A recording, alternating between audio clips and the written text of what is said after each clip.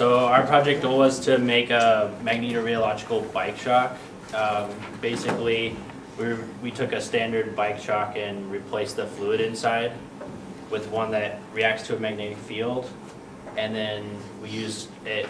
Basically, it varies the viscosity based on how much magnetic field, and then we use that potentiometer to measure the position and activate based on the travel. We had a hand-wound coil, and we had to custom machine a piston to change the flow type, and we also made it out of steel to increase the effect of the magnetic field. We also made the magnetorheological fluid ourselves.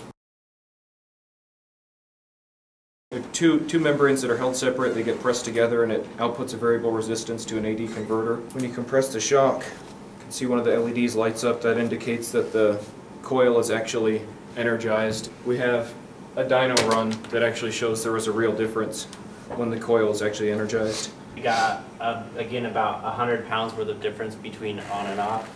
About a 20% difference. We used a Rohrig EMA dyno, or electromagnetic actuated.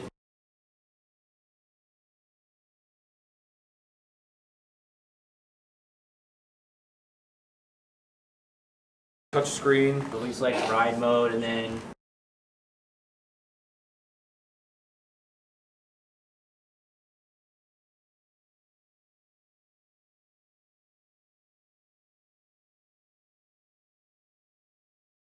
when the green LED's on, the coil's uncharged. When the red LEDs go on, the coil's charged.